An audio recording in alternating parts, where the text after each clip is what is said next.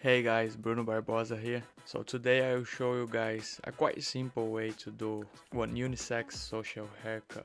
So to start it off, let's split the hair in order to know which hair are from the top and which one of them are from the side. It is a kind of overlooked thing, but we have to do it in order to make one haircut the right way. I will only clip up those hairs out of my way. You don't really need to, it's only if you want. So with my guard number 2 on, I will start off the haircut going up around 2 inches. And to don't overcomplicate this haircut, we want to bring the machine up and outward, up and out. So basically the guard number 2 is gonna leave a kind of line on the contour area. So that's why you're gonna grab the guard number 3 and you're just gonna go after that line. Always keep in mind that you don't want to go with the machine so high up to the line where you split the hair. Trying to keep at least one finger on the contour area, because afterward when you go on top, the top hair and the side hair is gonna join together nicely. Don't follow the head shape with the machine. Don't bring the machine in, try to bring it always outward, because you're gonna give a nice square shape. With my trimmer, I will just make the outline clean a little bit. I won't take too much because personally I don't like the result. The hair starts to grow again and it just doesn't look good, especially on those social haircuts. And guys, if you like this kind of content, I really encourage you guys to smash the like button below to help me with the YouTube algorithm, so this video can reach more people out there, maybe people that needs this kind of content or are looking for this kind of content. And also, if you guys have any question or suggestion, I'd love to hear you. Just drop in the comment down below and I'll be answering all of them, right?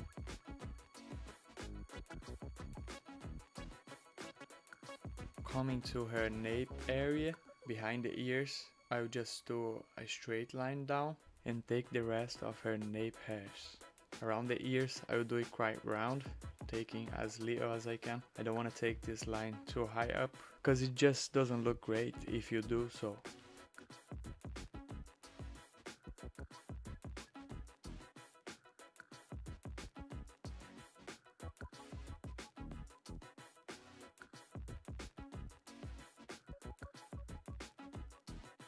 Moving on to the other side, to split the hair the right way at the crown area.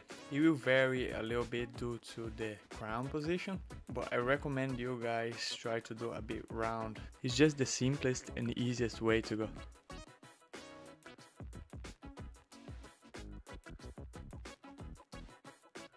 Just try to be consistent with the machine all the time that you are using it. Come back as many times as you need it, because you just don't want like leave any longer hairs sticking out, right?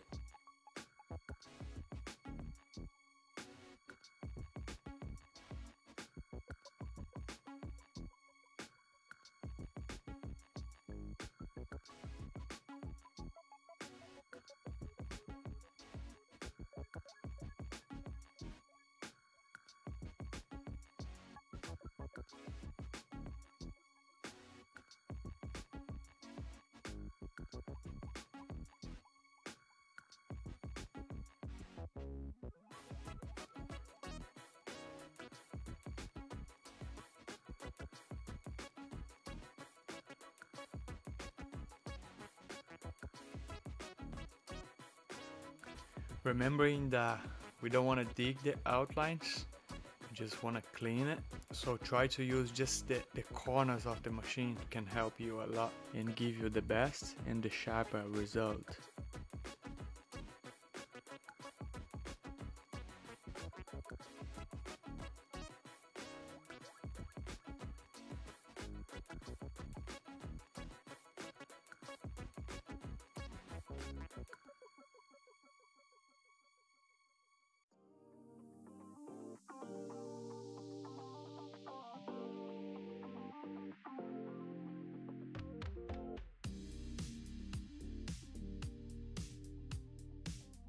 As you guys can see, she's got a kind of patchy nape. So basically I don't like to make a straight line across. What I'm gonna do here, I will do a kind of fade. I start with number 1 and just fade it up. You don't really need to do it, it's literally up to you. But personally, I think that it look more professional and nicer as well. You have that choice.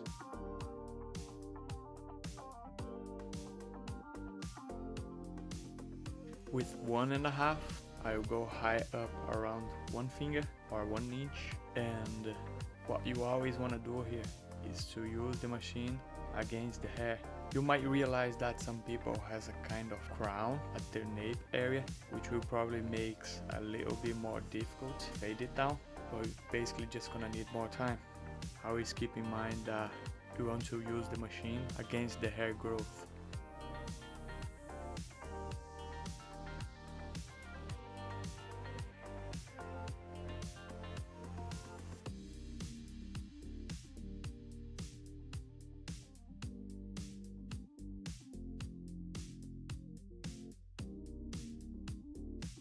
I'm actually not sure whether you guys can see, but I'm doing that C motion consistently.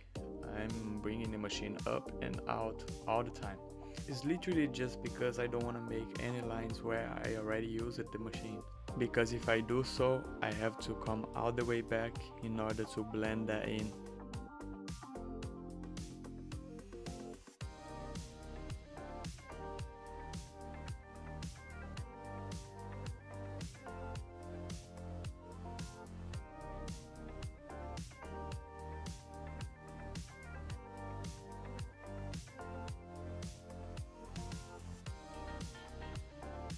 With the fade already done, I will literally just clean the rest of the hairs with my 0.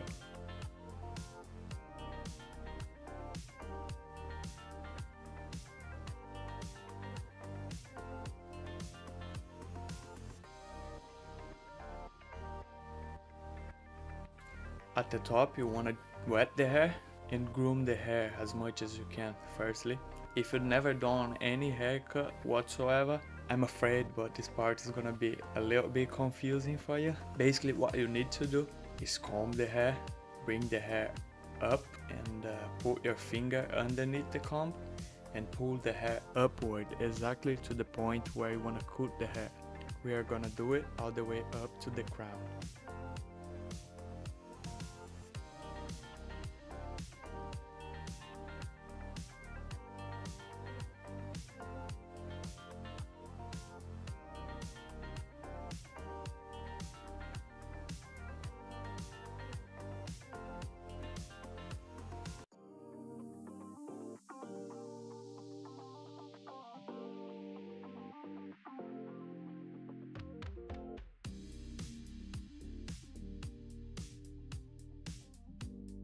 Curl hair is a good idea to let it dry naturally, so for that reason I will grab my blow dryer with the diffuser on it and I'll literally dry around 60% and the rest I'll just leave it wet to dry naturally.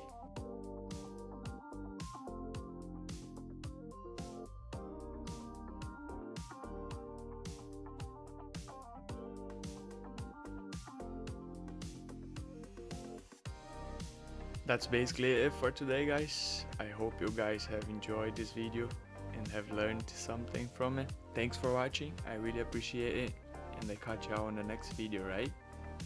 Peace.